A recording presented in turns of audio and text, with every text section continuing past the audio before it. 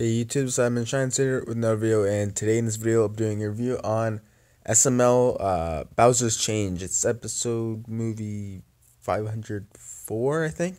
I actually really did like this episode. It wasn't like funny or in any way at all really, but I don't know. I like the change, and I like the name and change. I mean the change of the names too, cause I like it when it's because basically almost all the videos are Bowser Jr.'s blah blah blah or Jeffy's blah blah blah. But I like it when it's like Shrek's blah blah blah or Bowser's blah blah blah, Broken Tia's blah blah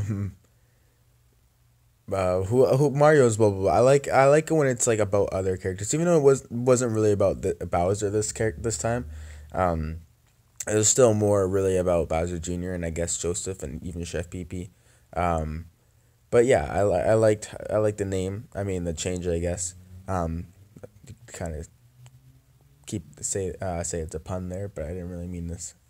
Say use a pun.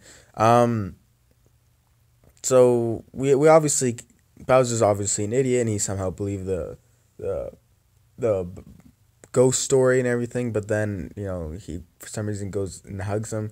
I don't know why. Also, I'm pretty sure like the the thing was out of battery, and then he was still able to use the laser pointer.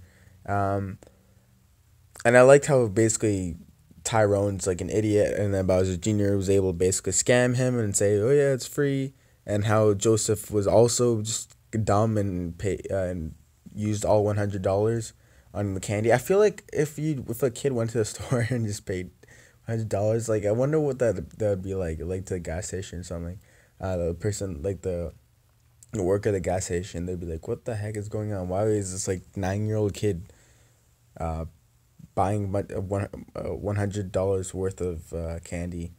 Um, and then he kind of just like leaves. It's something like one of my friends would do, or at least I don't know. He maybe not anymore. Well, probably definitely not anymore. But he would do like we were younger if we were in this situation. And yeah, I like the moments when Bowser Jr. is like nice to Chef Pee Pee, and he kind of like saves Chef Pee Pee's butt when Bowser's like, "Oh yeah, I'm gonna burn his face." I like it when he's nice to him, because Chef Pee Pee's life basically sucks. Same with Mario's life.